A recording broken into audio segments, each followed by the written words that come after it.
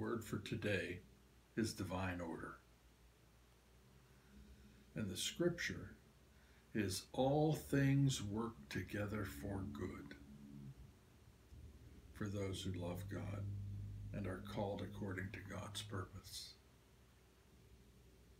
I like to revise that scripture in my mind and say, God is working all things together for good.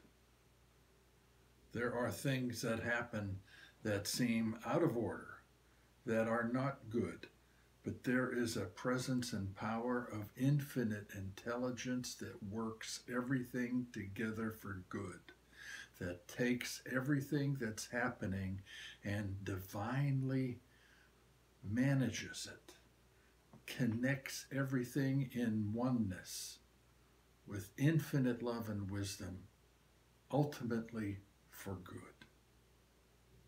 That is divine order. So as you reflect back on your life, you may see divine order active in your life. As you look at what is happening right now in your life, I invite you to trust divine order. Trust that presence and power that is working all things together for good. Trust divine order. Divine order. I invite you to close your eyes and say to yourself, divine order. Divine order. Divine order.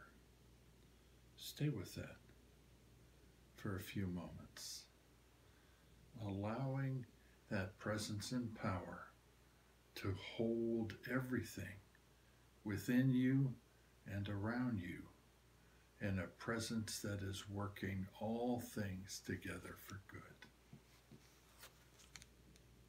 Divine order in the silence.